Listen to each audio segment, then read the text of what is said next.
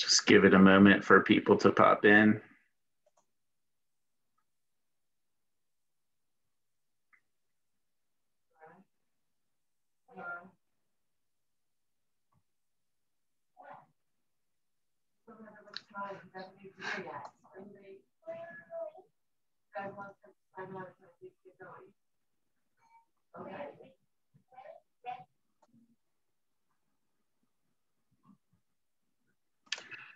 Okay, maybe we'll go ahead and get started. I'd like to call the meeting to order. Welcome everybody to the 1219th meeting of the Entomological Society of Washington. One note, as we're getting started here, the meeting will be recorded and posted on our YouTube channel. If you want to visit our YouTube channel, I've posted a link in the chat. But if you want to remain completely anonymous, just don't share your video. And even though your name is showing, as you're seeing it now, when the video is recorded and posted, your name will not show. So you'll be totally anonymous.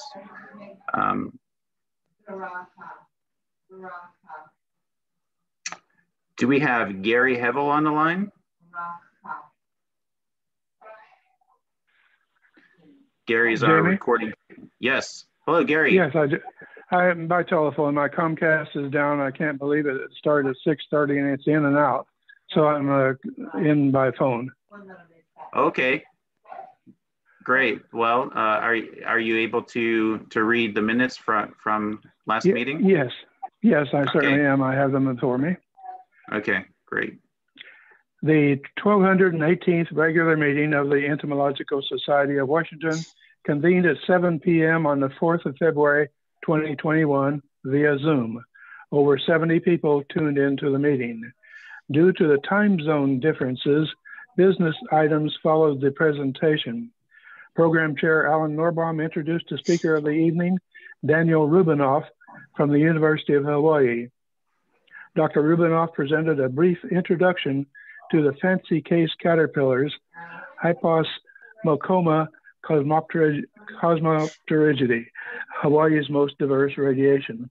With the use of images, the talk was an intriguing and inspirational view of the ongoing research being done by Dr. Rubinoff and colleagues. After the presentation, Recording Secretary Gary Hevel read the minutes from the January meeting. These were approved by the visual audience.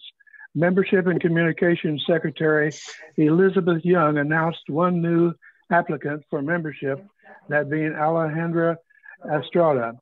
They reviewed the upcoming activities of the Young Entomology Group. President-elect Lourdes Chamorro noted that the annual banquet this year may be held in September rather than June. The meeting was adjourned at 8:45 p.m.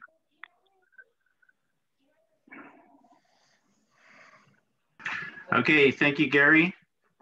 Sure. Do we have a motion to approve the minutes as read, or well, first, do we have any amendments or suggested changes to the minutes? Okay, if there are none, do we have a motion to approve the minutes as read? So moved. We have a movement to approve the minutes. I hear a second. The minutes are approved. Thank you.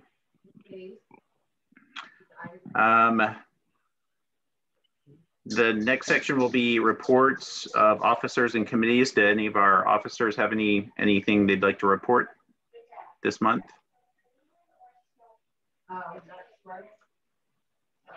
Okay, sounds like we don't have anything special to report. Jamie, the only thing I had was the slide for the next meeting, but. Right, and I think we'll do that in an upcoming section. Okay. Section. So I'll let you know. Okay. Okay, so now we'll move on to introduction of new members and visitors. So Elizabeth Young, are you on today? I am. Hello there. Hey, Elizabeth. Hi. We have 2 new members this month. I've got Bradley Sinclair from the Canadian Food Inspection Agency. And we also have Maria Julia Martin Silva from the University of Brazil. Excellent, thank you, welcome. And if we have any visitors that are not members that would like to introduce themselves, you're welcome to. You don't have to. Hi, I'm Dave Webb.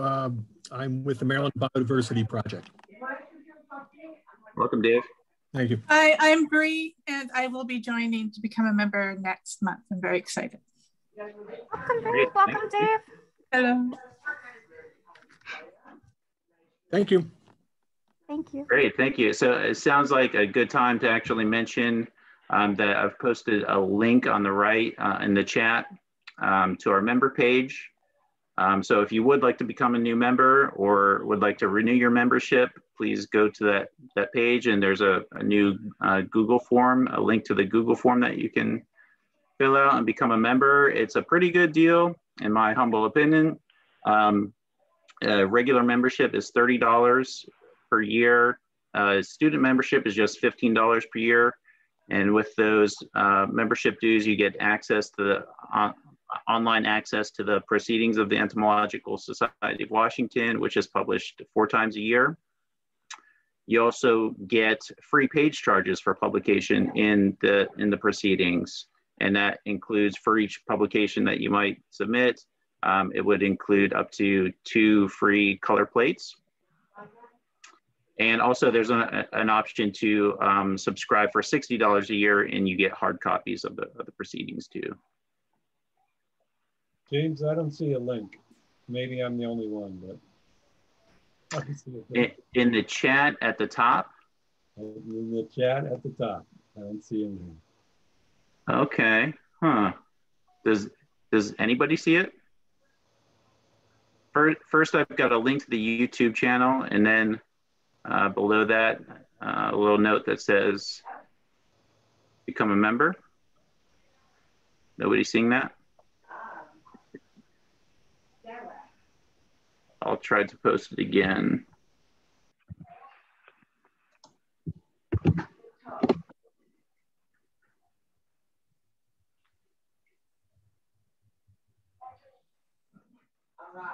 And that posted, sorry. Yeah, great. Okay, how about now? Yep. Okay, great.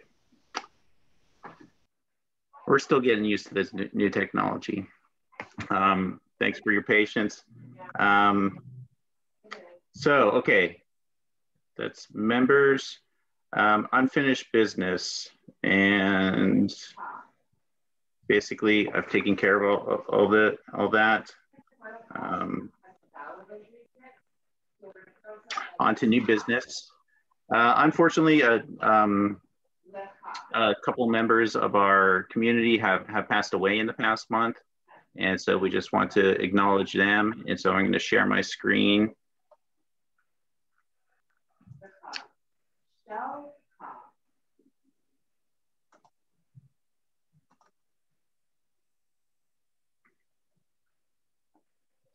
So David Reuter was a member of our society. David passed away on February 4th. Dave's career was spent in the assessment of impacts on water and water resources. As part of his study on the impacts of projects and activities by the federal government on aquatic insects, he became fascinated by caddisflies, order Trichoptera, and began a journey that continued the rest of his life. He loved learning about these critters and sharing information with others. He considered himself to be a gentleman trichopterist and was well published and respected in the international caddisfly community. So our condolences to Dave's family and friends, and we'll miss him. And Al Norbaum will give a remembrance of Chris Thompson. Okay, thanks, Jamie. Oh, wait a minute. I did something to my screen here.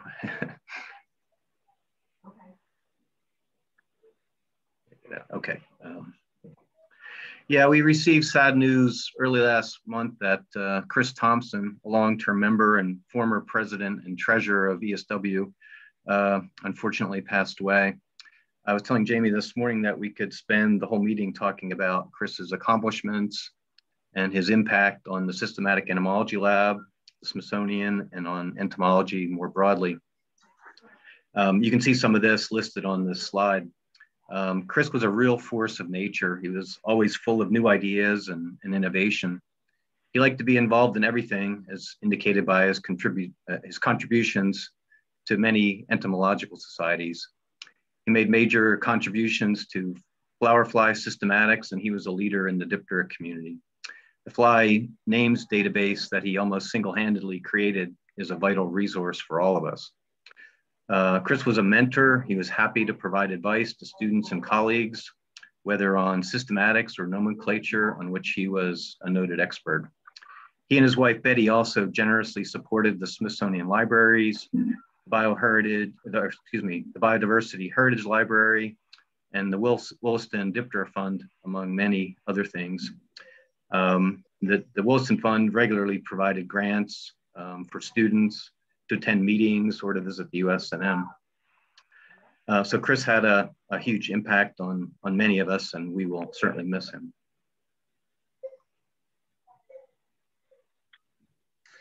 Thanks, Al. Again, our condolences to friends and family of Chris and Dave's friends and family as well.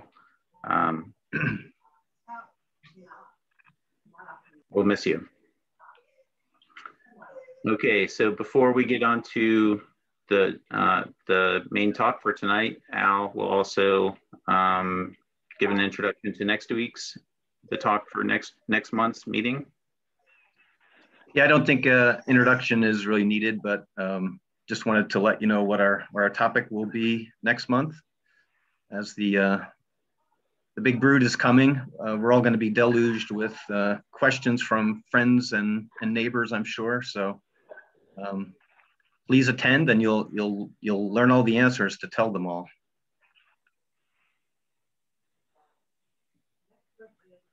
Okay, thanks, Al. And I'm going to stop sharing my screen. Okay, and again, I'll turn it over to Al to introduce tonight's speakers. Okay, I have the, I don't know, Andrew, if you want to start sharing your screen, perhaps.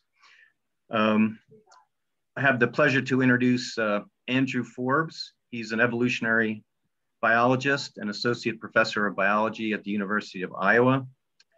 He grew up in London until the age of 10 and then in Philadelphia. He's completed his undergrad at Colgate University, his Ph.D. at the University of Notre Dame, and then did a postdoc at UC Davis. And he will be co-presenting with Alaine Hippee, who's a Ph.D. candidate at the University of Iowa. She's a native of Iowa and did her undergraduate and graduate degrees also from the University of Iowa. And she was the recent recipient of the University of Iowa's Graduate Student Teaching Award, which is the highest such award for grad students at the University of Iowa. And today they're going to tell us about a really interesting group of tephritid flies. It's the genus Straußia. Okay, thanks so much, Alan, and thanks for everyone for attending. We're really excited to be part of this. We're going to tag team today, so I'm going to sort of introduce the system and talk a little bit about some of the initial work that we've done, and then Elaine's going to take over and take us home. Oh, Andrew, excuse me 1 second. I forgot to mention, if anybody has questions at the end, can you please just type them into the chat rather than just speaking up. So excuse me, Andrew, please go ahead. That's fine. And in fact, I'm comfortable enough in this format now that if anyone has questions during the talk, feel free to type them in and I'll note them and try to answer them as we go. So feel free to interject in that way as well. Okay, great. So I guess we'll get started here. We'd like to actually just start, I'm not going to read this whole thing, but we want to start by acknowledging that we're coming to you from the homelands of many tribal nations And we just want to acknowledge the sovereignty and the traditional territories of these tribal nations and the treaties that were used to remove those people from these lands, such that, you know, now we occupy that land with the University of Iowa. So if you want to learn more about why it's important to acknowledge land, there's a bunch of resources on the internet you can find to read about. Okay, so we'd like to, I'm going to actually start out with our introduction here, not talking about insects and pretty much talking about every other kind of living thing, but we will eventually get to the insects and to Straußia in particular. I want to start by telling you a little bit about Sarah Martha Baker, who many of you may not know about. She was a young naturalist at the turn of the last century, and she was really interested in organisms that live in the intertidal zone. And in particular, she noticed that there were different species of seaweed that lived in the high tide zone versus the lower intertidal zone. Like any good scientist, she had a hypothesis about why that might be.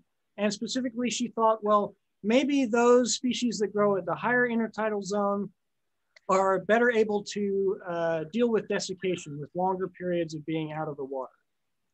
And so she designed an experiment to test this. She took her different species of seaweed and subjected them to different times of desiccation. And she found that indeed, some species had a higher tolerance for desiccation. Now, as you can see, she died pretty young. And so her work went largely unnoticed, and other people did very similar experiments and to great acclaim and became very well known for this work. But she was sort of the pioneer in this area. And Baker's work and the work of many other early ecologists have led to a much more familiar idea, which is known as the ecological niche concept. And this, you know, many of you may know about this already, but we're gonna just sort of explain it to get everyone on the same page.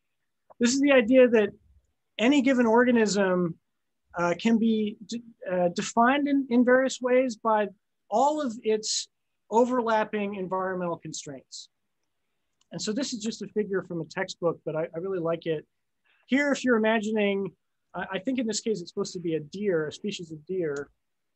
You could break down all of the different dimensions of how that deer interacts with its environment and think about its tolerances for certain things. So for instance, its tolerance for food size. It can't eat things that are very much too big for it, and it maybe doesn't eat things that are very small. And so there's a range of tolerance for food size for the deer.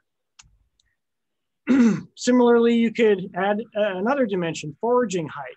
And then the third, maybe it has some tolerance for a range of humidities. And this could go on by adding many more dimensions of limits and tolerance for the species until you have a multi-dimensional niche.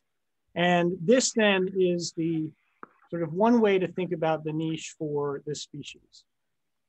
Now, this is, again, a fundamental idea in ecology, but it informs lots of other things that ecological ideas.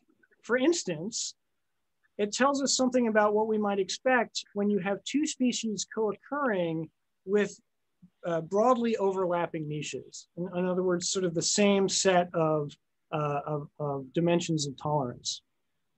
So here's another really classic experiment, this one involving diatoms, and sorry, no insects yet. In this case, we're looking at the growth of two species of diatoms, which use silica to create their, I don't know if you call them skeletons, but these really Baroque shells that they make. And if you grow them alone, they utilize the silica and they grow just fine. These are pretty classic growth curves. It looks like they hit a carrying capacity.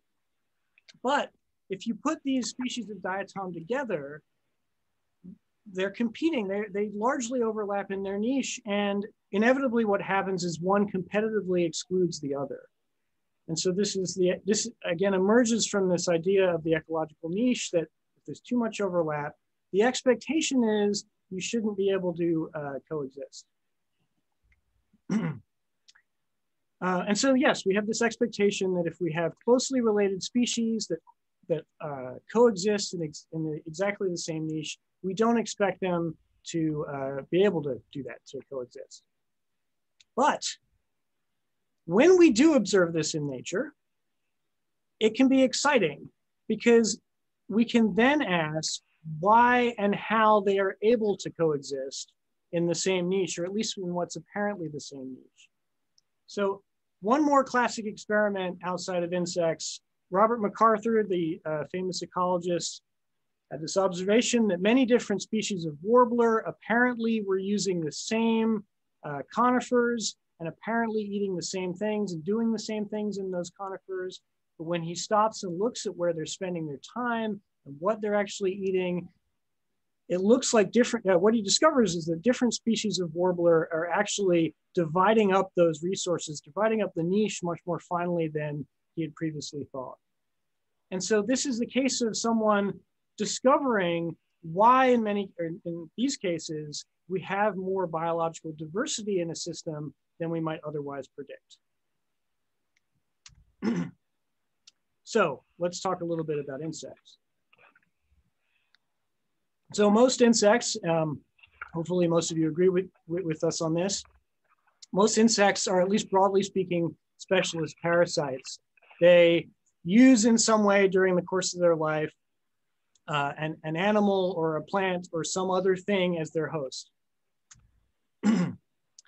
We also know that when we start to look at the evolutionary histories of many specialist insect genera or families of specialist insects, we note that they are defined by histories of changes in their host use, oftentimes correlated with what look like the moments of their speciation. Not necessarily implying cause and effect here, but we do see that when there's a speciation event, it typically is associated with a change in host or a change in habitat. So this is a phylogeny, which you don't really need to look at all that closely, but it's one from another one of the graduate students in our lab here. And this is a phylogeny of inquiline wasps that are associated with gall-making wasps in oaks. And we have a bunch of different species here. And in most cases, they're pretty specialized on just one or a few galls. And largely they don't co-occur with other inquiline wasps in the same genus. But in a couple of cases, they do. So if you look here, we've got 4 different species that are co-occurring in Phyllonyx galls. And so here's a case where we observe host sharing, apparent overlap in the same niche. And it's exciting to us because it gives us an opportunity to ask why this is and how it is that they can occupy the same, at least apparently the same host niche. Here's another example. And I was really excited to see Marty log into this call. So I want to tell you just a little bit about the Blephronura system that Marty Condon's been working on for many, many years, and that I and a few other people in my lab have been lucky enough to participate in some of this work. So Blephronura is a genus of tephritid flies found in Central and South America. And Marty over the years has found through both morphological and genetic methods that there are more than 60 species of Blephronura fly. And as is the case for many insects, each species is more or less host specific to a single plant species. And it's more than that, actually. They're host specific often to a single flower sex. So they attack plants that have dioecious, so they have male and female flowers. And typically the flies only lay their eggs into either the male flower or the female flower. What's even cooler and connects to the rest of this talk so far is that oftentimes multiple species of Blephronura will lay their eggs into the same sex flower of the same species of plant. So there's this really amazing overlap, or at least apparent overlap, in the same flower niche. And so one of the questions Marty has had for many years is, how is this possible? Why do we see this hyper diverse system? Yeah. So I'm just gonna, this deserves its own full talk, of course, and maybe Marty can come to this group and tell you more about the system. But I'll just say one of the reasons that we think that we have multiple flies occurring in the same flowers So if you imagine this kind of cartoon scenario here where we have 4 different species of fly using the same flowers of the same plant, what we've learned is that each species of fly has its own specialist braconid parasitoid that's trying to lay its eggs into that fly. And if it does, it can kill that fly. So it's very good at killing one species. In this case, imagine species B is very good at killing species 2. It's a specialist parasite of that fly. But what Marty and a few of us in collaboration with Marty have been able to discover is that if species B lays its eggs into the wrong fly, the other fly's immune system can kill those eggs. And so what you essentially have here is a system where your neighbors can kill your predators. And so it's actually really good for each of these flies to have the other species in the same flowers, because they potentially can increase your fitness.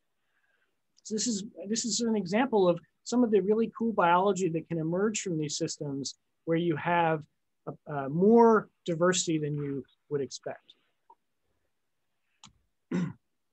So for the rest of this talk, we're going to focus on the system we've been working on, and we've sort of picked it up for a variety of different reasons, but one has to do with this idea of co-occurring in the same host plant.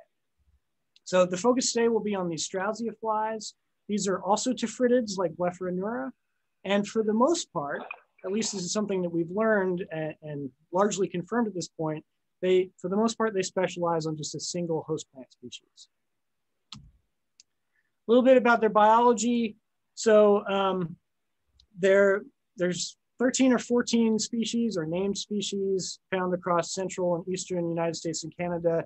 The one that we've largely focused on has been Straußia longipennis, at least what at that point we were calling Straußia longipennis, and specifically the flies in Straußia longipennis that are associated with Jerusalem artichoke, Helianthus tuberosus. A little bit about their biology. The male flies, in searching for mates, they actually stake out territories on leaves. So they hang out on a leaf, and then the female fly, looking for mates, lands on the leaf where a male is, and they mate. And then the female fly lays her eggs into the apical meristem, so the growing tip of the plant. Usually it wouldn't have the flower on it at that point. The eggs hatch. The larvae then feed on the pith, so the tissue at the center of the stem of the plant, and they make their way down the stem, and then they pupate either in the root crown, or in some cases they exit the plant and they pupate in the soil around the plant. So they're very specialized on that plant host and basically their whole life cycle. What's really cool, and again, one of the reasons why we started working on this system is that there was some evidence that more than one species of fly were actually using the same Jerusalem artichoke host. So that's why we picked it up. When I say it's not totally clear how many species were using the Jerusalem artichoke, this is actually a common problem within Straußia. There's a lot of taxonomic confusion over the years about who's a species and who isn't. Originally, there was just one species described, and then there were additional species names suggested. Some of them got synonymized, and some of it's worked out, but at the point where we started working on this, there was still a lot of taxonomic confusion. So what's this prior evidence that we had that longipennis might actually be more than one species? One is morphological. So if you collect a bunch of flies, oh, and I should say, all of this work was done also by Marty Condon at Cornell College and some of her undergraduates that were working with her at the time, led by Heather Axon, who went on to become a professor as well. So, okay. One of the things we find is if you collect a bunch of flies off of tuberosus, you see morphological differences. One of them is there's variation in the patterns that these flies have on their dorsal thorax. So there's two kind of extreme versions of this. There's what we call the typica morphology, where they really don't have very much on their thorax, maybe a couple of little dots at the bottom. And then what we call a vertigera morphology, where you have these darker stripes running down the edges of their thorax. There's also variation in the wings, which is a little bit trickier and maybe even more interesting. there's quite a bit of variation, but in general, you see flies that have distinct lines on their wings, and we'll call those various things. An F pattern is the label here. We also see some patterns that we call a posterior pattern, but those again have these well-defined lines on the wings. We see this pattern, the F pattern, or something like it, in all females and some males. And then in some of the males, the rest of the males, we see what's called a coalesce pattern, where it looks like you've taken those lines and squished them together. So it's a bit darker and less well-defined as individual marks on the wing. The other piece of evidence we had that came from Marty's group is genetic. And I should say, we've done a lot of genetic work in this group, and I'm not going to spend a lot of time talking about the genetic markers or genetic analyses that we've done, but we certainly could talk about that in the questions and answers if you'd like. I will say that Marty's group sequenced a little bit of the mitochondrial genome, the mitochondrial cytochrome oxidase 1 gene, the barcoding gene for animals. And they did that for the flies they collected on tuberosis, but also some flies from a different species, Straußia perfecta. And then they put this little network together showing where those flies ended up, where sort of clustering together the sequences from those flies. And what they found, which was interesting, was that the tuberosis flies formed these two clusters. They weren't perfectly associated with any of these morphologies. There were maybe some clues that there was some association with morphologies, but at the very least, it was suggesting that there might be some, at least maybe two, maybe more species on tuberosis. So that was really cool and really exciting. As I said, after we picked that up, we interrogated these flies with a variety of different molecular markers, including, I think we started with mitochondrial, then went to AFLPs, and then microsatellites. And it's actually microsatellite data that you see here. Again, I'm not going to go into great detail with the methods. All you really need to know here is that we took these genetic markers and then we used them to infer how many reproductively isolated clusters there were among the flies on tuberosis, and then to assign each fly into one of those clusters. And what you see here, which was super exciting at the time for us, and is that it looks like we have 3 reproductively isolated clusters indicated by flies in the blue group, the green group, and the red group. And at least in the males, there was a real association with morphological characters and these genetic groups. The blue group here are the flies with no stripes on their thorax and the F wings. In the green here, we have vertigerous thorax flies with the coalesced wings. And then we have this third combination in the red group. We didn't at the time call these different species, but as you'll see in a moment, these represent 3 different species that coexist on the tuberosis host. And in fact, we can actually say a little bit more about their morphology now. So here are the males. The females, this group down here also don't have the stripes. So the thorax is consistent within species. 2 of the species females are pretty hard to tell apart because they do still have these stripes and the non-coalesced wings. And we also now can put names on these. These at least closely resemble flies that had been described morphologically in the past and given names and then variously synonymized. But at this point, we're ready to call them Straußia vertigera, Straußia longitudinalis, and Straußia longipennis. So that's cool. We have 3 species on the same host plant. And our next question then was, well, we have 3 species on the same host plant. How did they all get there? How did they come to coexist on the same host plant? And we decided then to take a phylogenetic approach and essentially to evaluate 2 primary hypotheses for how they came to coexist. And there could be others, of course, but these are the 2 we were sort of most interested in and seem most likely. The first is that the ancestral fly to all of these species was on Jerusalem artichoke. And there may have been periods in the past, perhaps during periods of glaciation, where the flies and their host plants became isolated from one another. And during those periods, maybe the flies became reproductively isolated, such that when they came back together, they now were two species of fly, or two reproductively isolated flies on the same host plant.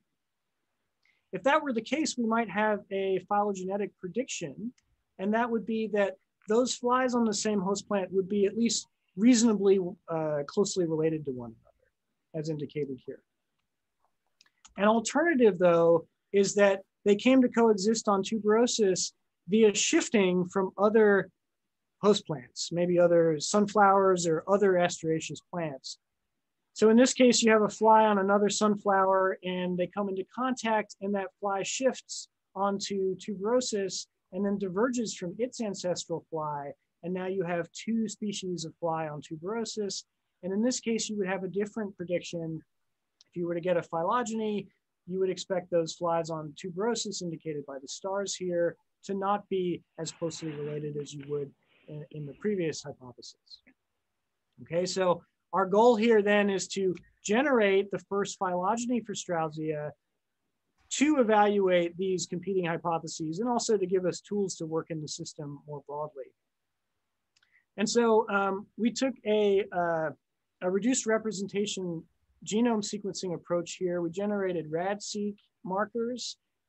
We did this also because we have plans in the future to do some population genomic work. And so we want these markers to be useful for both of these things. We collected all of the known Straußia species in North America, and I guess that means also in the world. I have -1 here because there is one species that was named from a damaged specimen and has never been seen since, and we don't know anything more about it, and I don't believe it exists, but okay, we didn't collect and sequence that one. Altogether, we had 129 flies. This is, I think, most of the distribution of those flies. We also did have some from Arizona, though, that aren't on this map. And then we use these variable sites that we get from our RAD-seq approach to infer phylogeny. Again, I'm not going to go into great detail with the methods here. So here's the phylogeny. The nice thing about presenting like this is that I can move around. Can everyone see the phylogeny? Al, I can see. Alan, I can see you. Can you give me a thumbs up if you can see it? Can you see this tree? This thumbs up. We can see the tree, not details, but the tree. Yes. No, that's great. That's what I can do. So here's the zoomed out version of the tree, and what I want to do now is zoom in on it. And what I'm just going to show you is we still can't see it in any great detail, and we're not going to spend a lot of time on it. But what we're able to do with this tree is resolve these clades here that represent all of our known and previously named species. So for instance, here is Straußia perfecta at the bottom. This is a fly associated with giant ragweed. And as we scroll up here, we start to see some of our species that are associated with tuberosis. So here's the first one, Straußia longitudinalis. Another one, Noctipennis, which is on Helianthus grossocerotis, Straußia rugosum. Here's our second fly that's associated with tuberosis, Straußia longipennis. Interestingly, and maybe a story for another day, these flies are also on Helianthus annuus. So, and what's cool about that is both of these plants were domesticated by native North Americans 6,000 to 10,000 years ago, and we think there's maybe something to that. Straußia longipennis's closest relative is a fly that we're calling Bush's fly. It was described in a master's thesis by Ed Lazowski, who I think is also on this Zoom call today, and we've never spoken to one another. Hi Ed. I guess that means the name doesn't really count apparently, but hopefully someone can redescribe it properly and we can finally have this be Straußia bushii. Couple others, and then our third one up here, Straußia vitigera. So I think you can all see they are not one another's closest relatives. They're actually not all that closely related within the genus, which supports this idea that they've come to coexist via host shifting, probably from other host plants. I will just point out one other thing up here. We've got 3 flies collected by Alaine off of Helianthus natalii in Arizona. These look like they form a different clade. There's also obviously this geographic difference. Possible they're a different species. But then even cooler is we've got a bunch of flies, Vitidura flies off of Helianthus strumosus up here. These are largely sympatric with these ones on tuberosus down here. And we think that this is a very strong indication that we have a new species here. And we actually have an undergraduate now studying these and seeing if she can pick out some morphological differences. I'm gonna, having gotten to this point, I'm gonna now throw over to Alaine and she's gonna tell you about the rest of her work. So go for it, Alaine. Great, thanks. Can you guys hear me okay and everything? Okay. Yeah, so pretty much from here, we've kind of established that we have multiple species on the same host plant. So some of our more recent work has focused more on how are these guys coexisting on this shared resource, kind of like Andrew talked in the very beginning. They have this overlapping niche. They all depend on using this plant for their entire life cycle. How are they able to navigate that kind of ecological challenge? So some previous work in the Strauss's system showed that different Strauss species emerge at different times during the summer. So you can see in some of these cases, certain Strauss species have almost no overlap in the time that they're adults throughout the summer. So one of the first things we wanted to do is just to kind of think about this idea in terms of how flies may be sharing this host plant. So when we think about those three flies that are all on Helianthus tuberosus, we were thinking that if these flies are dividing up the space in a process we call like temporal isolation or allochronic isolation, they may be able to use this as a way to facilitate that sharing of that habitat. So if we imagine we have a first fly coming out early in the summer in May and June, a second one coming out in June and July, and then another one in August, we could imagine that as a plant grows throughout the summer, there may be opportunities that open up for eggs to be laid and larvae to utilize different parts of that resource. As you can see, as the plant grows throughout the summer, different species could lay their eggs and then larvae could utilize a portion of that stem while allowing for other parts of the stem to be available for another species. So to look into this further, we first just wanted to see if this allochronic isolation is actually happening between our species on Helianthus tuberosus. So we did this in a couple different ways. First, by just collecting flies in the field. So this is just showing you a single year of collections.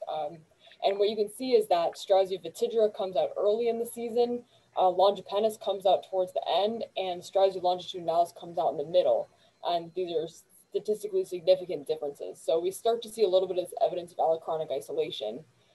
We did the same thing with flies emerging at different times. So in this case, we took pupae, brought them into the lab, and then recorded when they emerged throughout the summer. And in this case, we see that same pattern where different species are emerging at different times, kind of giving more evidence that these three species that all share Helianthus tuberosus are partitioning out the summer and kind of experiencing this allochronic isolation. So if we think about that in terms of the plant stem, we did a couple different things. First, we've done a series of observational analyses where we gave plants to female flies of all different species. And we found that all these species, the females will lay their eggs in the same spot in the relative plant stem. However, when you dissect stems in the fall, once the larvae have developed and started moving around inside the plant stem, we find that these larvae are actually at significantly different heights in the stem, where some are farther up, some are more in the middle, and some are farther towards the bottom. These are kind of indications that the flies may be kind of partitioning this resource, and allochronic isolation may be a way that's facilitating this host partitioning. However, these flies also are navigating other dynamics while they're sharing the same host, one of which is when they come into contact with each other, whether they will mate with incorrect species or if they are able to discriminate and prevent hybridization. So this is a chart showing you the mating frequencies when you put all possible combinations of females and males that are found on Helianthus tuberosus into a cup. We see if they mate. In this case, we're showing you, so in this column, all the females are across the top, all the males are down the side. And all of those values that are in red and bolded are situations in which there's a significantly different mating frequency compared to those same lineage crosses. So in all these cases, there's less frequent mating than if they're with the conspecific or the same species, male and female. So this seems to indicate that there's some sexual isolation also happening where the flies are choosing not to mate with an incorrect species. And that kind of led us to thinking about how they may be discriminating between species. As Andrew showed you earlier, and I'll just remind you again, we have the females, the wings look pretty similar for all these species. This is one of the traits that really stands out for us. And so longitudinalis, Vitidra, and longipennis, all the female wings seem to be about the same. This wing pattern is kind of particularly familiar for tephridids because they've been known in other tephridid species to be preventing predation by using this wing pattern as a kind of a mimic to prevent predation from jumping spiders. So there's kind of a specific historical reason why these female wings may be this way. However, in the males, we see really different patterns emerging. So here's our longitudinalis, our longipennis, and our Vitidra. And in this case, all these males have this pretty distinct different wing pattern. And what's interesting about this is that, as Andrew told you in the beginning, the males are territorial and they'll stake out a territory on the underside of a leaf. And the females will be the ones walking around searching for mates on the plant. And so we're kind of wondering if this kind of the female behavior for searching for mates may be a way that it's driving the male trait evolution for some of these traits, such as the wing pattern. So when we first got our phylogeny that Andrew was showing you at the very end of his section, one of the first things we wanted to do is we just plotted all of the different wing patterns for females in the left column and males in the right column to just kind of see how these patterns emerged on the tree. And one of the things that we pointed out, or that we noticed right away, is that many of the flies that have sexual dimorphism are kind of, it's not the whole genus, there's just a handful of those that are sexually dimorphic, and all of those are kind of in the single clade that has speciated more recently. We also were interested in how this dimorphism looked in terms of host sharing. And one of the things we found is that we tend to find species that are sexually dimorphic in situations where they're sharing hosts. So these three stars are, here's our Vitidra, longipennis, and longitudinalis. And in this case, two of those three species display this sexually dimorphic pattern. We see the same thing is true for the Helianthus grossus serratus fly. So this is another situation where we have three flies that are sharing a single host plant, and that same pattern is true where two of the three species are sexually dimorphic. So this kind of has led us to wonder if there's some kind of relationship between sexual dimorphism in this wing pattern variation and the ability to share host plants. There's also a couple other features that we've been looking into in terms of just how the males differ at a couple different traits. So one of those is the wing shape. So we're using morphometric measures of wing shape to look at the overall wing pattern wing shape variation. And then also these frontal orbital bristles that we see in males that are particularly long and they really stand out. So we've been looking at these two characteristics as well. So I'm going to show you a little bit about the wings here first. So these are two principal component analyses. So this is pretty much summarizing all of the wing shape variation in males. And what we find here that's interesting is that in both tuberosus and grossus serratus, so these two situations where we have multiple species sharing the same host plant, we have males that look different from each other. So the total wing shape variation that we see in these three species is non-overlapping. So they're slightly different, especially in grossus serratus. We also notice that there's a possible sexually dimorphic feature to this, where in these situations, when a host plant is shared, we notice that the females in this red color and the males in black have very different wing shapes when they're on shared hosts. However, when they're on the same host with no additional species, as in Straußia intermedia, we see that the wing shape is pretty much the same for both females and males. So we don't seem to see that same sexual dimorphism that we saw in a couple other examples, Longipennis and Noctipennis, that are both sharing hosts with other Straußia species. Now, this is me again. So I'm going to jump in here again, mainly because I'm going to talk about maybe a weird idea that spins off of some of the work that Elaine's been doing. So when we started looking at some of this data coming out of the morphology and wing pattern, I grabbed the handbook of the fruit flies of North America and started flipping through it and looking for other situations where you have specialist tephridids that are coexisting with congeners on the same host plants. And this book is great because it has pictures of the wings of most of these species. And so what I started to do is look at those situations and look at what the wings look like within those genera, that the species in those genera that were coexisting on the same host plant. So what we found is just 5 other situations where you have specialist congener tephridids that are using the same host plant.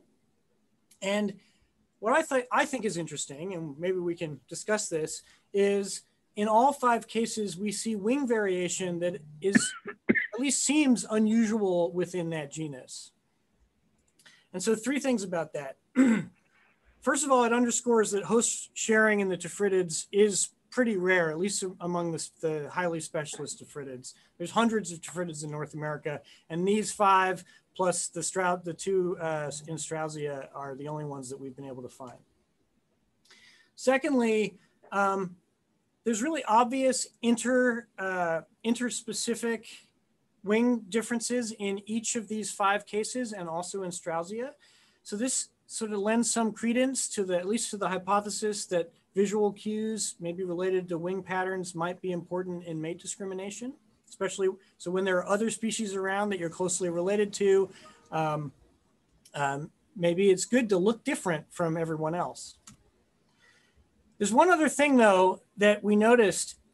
Only one of these 5 situations do we see sexual dimorphism in the wings like we see in Straußia.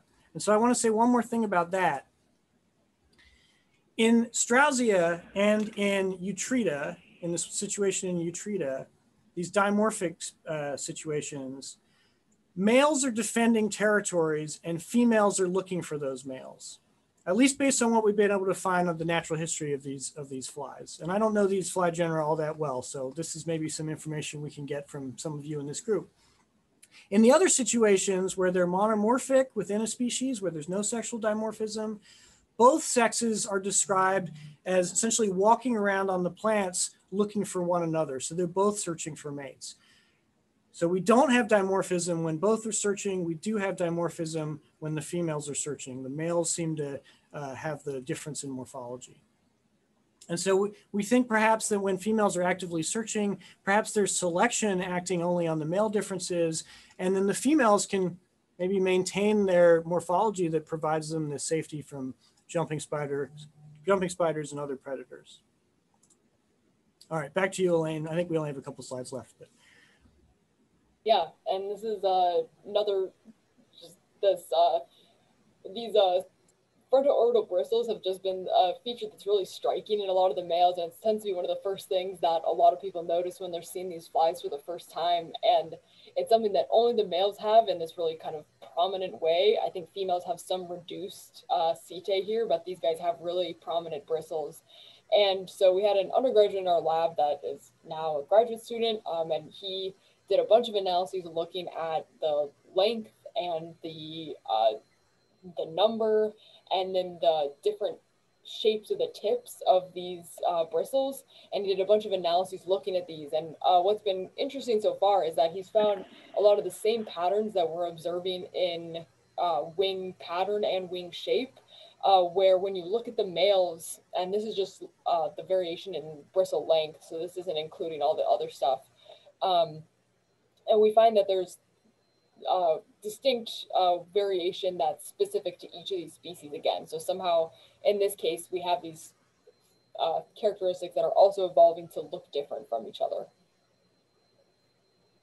And Alaine has a great phylogeny with the what we call head spikes of all the species lined up against the phylogeny, and you can. It's not a great thing to show in a talk, but it's kind of stunning to see the evolution that's happened across the genus. So we could talk about the system all night, but we won't. The last thing we'll say is that we have a big population genomic project planned for sort of the next phase of this, and actually had hoped to get out last year, but for various reasons that most of you can probably understand, didn't get to do that. We do have some collections planned for this year. You can see we've drawn them here on this figure. I took a picture of a map in our lab just a couple minutes ago, minutes before this talk. But if any of you happen to be interested in helping with collections and sending flies to us this year, that would make our lives a heck of a lot easier, especially with the uncertainty about being able to travel. We'd also be happy to reciprocate with anything that we can collect for you in Iowa. So if you're interested, please do let one or both of us know. And with that, this is what we prepared for you. Hopefully it's been fun and useful to you, and we'd be really happy to take questions. I think both of us would be happy to answer your questions. So thanks again for the invitation. And yeah. Okay, so I see a question pop up quickly here already from Matt Buffington. And he asks, who's working on the parasitoids in these systems? Are they playing a role in these patterns? Yeah, so that's a great question, Matt. I actually have done more work in parasitoids than I have on flies. And so that's something that had occurred to me as well. But they don't seem to get hit by very much. There are some braconids that we occasionally rear from them, like maybe once or twice we've reared a few braconids. And then the ones that exit the plant and pupate in the soil occasionally get hit by diapriids in genus Coptera. And besides those, I don't know of any other parasitoids. We haven't really seen very many. It just doesn't seem that we haven't noticed that the parasitoids are doing a whole lot in the system. I'm going to stop sharing the screen here too. So, yeah.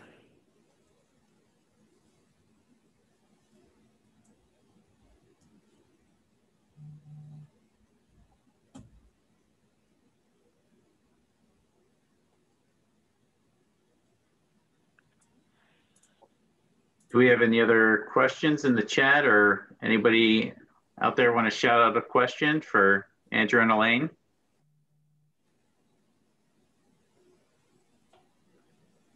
I want to just say, awesome, you guys. This is just such amazing work. I'm just so pleased to hear of all this cool work that you've done. Thank you. Thanks, Marty. Thanks for getting us into Straussia. I could just second that. You know, like as somebody who works mostly with morphology, this genus has been really a conundrum, let's say. You know, there's some clearly distinct species, but if you're only looking at pinned specimens with no biology or molecular data, they just seem like a huge mass of all these overlapping characters. So really nice to see some resolution in this group. You guys did a great job.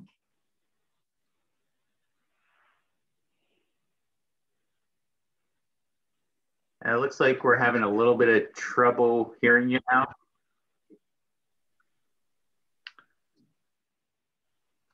Oh, sorry. Can you hear me now? That's fine. I got the gist of that. Yeah. Thanks. Okay. Good. Thanks, good. Al. Yeah. Maybe I'm having one thing I'll just throw in quickly is we're not morphological taxonomists by any means, and we have a lot of flies. I did say we have an undergrad looking at one of them. If anyone is interested in revising Straussia, let us know because we're probably not going to do it. So yeah, any Tephritid dipterists out there who want to take a crack at it, we'd be happy to share specimens. A couple of questions I see here in the chat. Miles asks, have you considered morphospace analyses of the wings and or head spines in relation to the phylogeny? Elaine, you want to take that one? That's more your alley. Yeah, I've been kind of working on this right now, and I'm working on getting the phylogenetics data integrated with the morphology work. So that's kind of the direction I'm hoping to go with this, because I think we don't quite have the power to test some of these hypotheses without integrating that phylogenetic information. So it's a work in progress right now, and I'm hoping I can get that to fit into this as well, because there's definitely something there for sure. Edward Barrows asks, how many Straussia species in the WD area? I actually don't know what WD is. I'm sorry, I didn't see the print too well. I was wondering about the Washington, D.C. area. I'm interested in the biodiversity of this area. I know this fly from one of those species from Kansas, from Helianthus tuberosus patch, but I don't tend to see them too much around here. Yeah, you get many of the Straussia species in and around Washington. Certainly the ones we've been talking about, and several of the other species in the genus. There are a few that are a little bit further south, and there's maybe a couple that are more central Midwestern range, like Giganteus, I think, is not down there, Elaine. But most of these species are around Washington for sure. Are they a big problem for Jerusalem artichoke growers? No, they don't. I don't think they do. They don't really damage the tubers, and that's the only thing you'd really want to eat on that plant. So yeah.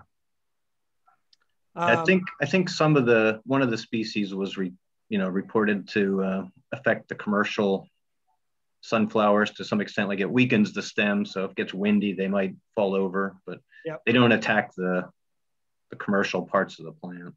That's right. A question here from Matt Bertone. How do the males find the host plants in order to guard territories? If the question is how do they find the plants in the first place, we don't think that they ever go too far away from the plants. They close right underneath the plants. My experience with Tephritids is that long-term host finding, so this is from like Ragalides, long-term host finding involves both visual and olfactory cues. So picking up the odor of plant volatiles. My guess is that they don't need to do a whole lot of that because they're already there in the plants, and they just fly to a leaf and then fly to another leaf and find a territory. And then we have a question from Elizabeth Young asking, who is Pronzolin Franklin? We occasionally have had some lab crayfish as pets, and we give them punny names, and Pronzolin Franklin was one that lived a particularly long time, and we became quite fond of and decided to acknowledge her in this paper. So thank you for asking about her.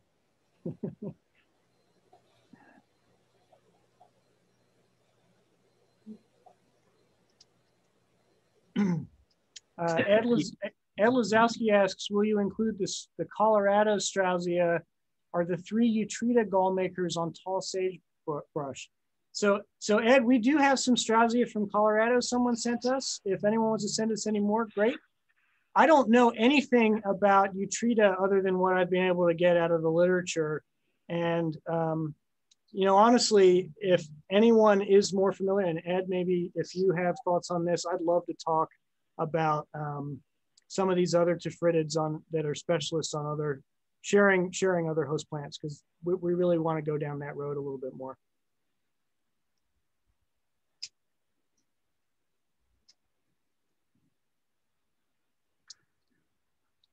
All right, if there are no further questions, are there? Do we have anything else further? Once again, thank you, Andrew and Elaine. That's great. Thank you. Thank you so much. We have one more section of our meeting. I think actually somehow this got moved. Usually this is in the beginning section, but the presentation of notes and exhibition of specimens. This is sort of like our entomological show and tell section. Anybody's allowed to, if you've got something of interest to show the group, explain, feel free. Yeah, I have something I have to screen share though. Okay. Okay, you're gonna let me do it. All right. Let me hope I can get there. I guess I have to, I'm not seeing it. I had it set up before. Maybe I can find it here. Yeah, we're gonna have a cicada talk next time. And some of us are very excited about the cicadas. I just wanted to show you a plate from my book that's out right now. It's on ecology of the general area, not just cicadas. But here's some pictures. I need my magnifying glass to look at this because it's so tiny on my laptop. But this is Linnaeus periodic cicadas, one of the 17-year cicadas. And I last time they came out, 2004, I don't know, I got pretty excited and stayed up all night and took pictures of their emerging from their exuviae and so forth. So I just wanted to point out that here's a sequence, and here you see a big droplet of blood that came out of the leg of one of them. This is all the same individual, actually, except for down here. Ed, I don't think we see your screen unless anybody else sees it. Oh, you don't? I don't. Well, I guess, how do I go back? I guess I go back this way, and I try screen sharing again. Can you see it now? No. Oh, here it comes. There we go. Oh, okay. Yeah, it works pretty well in class, but it's, I guess, a little confusing here. So this is the droplet of blood I was talking about. And the insects seem to develop fine despite bleeding a little bit. And one thing I noticed, I've been looking at a lot of pictures online and other ones I took, and when their wings come out, they come out asymmetrically at first. And they're either right-handed or left-handed when they do this. This is the same individual, and you can see it's the male. His wings came out pretty well. And then what I'm trying to show here is the really common red-eyed variety and the very rare whitish-eyed variety. Some people call them blue eyes. So there may be 1 in a million or so. I was able to stumble over one back in 2004. And then I have one other plate, and I've got to, they're separate, so I have to leave this, see if I can pick up the other plate. Yeah, there it is. This is Neotibicin, however you say it. And I just luckily saw this larva or nymph on one of my potting tables. And to me, it looked like it was going to emerge. So I stuck it on a stick, and sure enough, it came out. And it came out, see the asymmetrical wing extension. Not sure that anybody studied that, maybe somebody has, but this is the sequence. So if you stay up at night during our big brood 10 emergence, you can see a lot of this kind of development. That's it, thank you. So I guess I have to close this down and stop screen sharing somehow. I'm not sure how to get, oh, here it is. There we go. Thank you. Do we have any other items to share?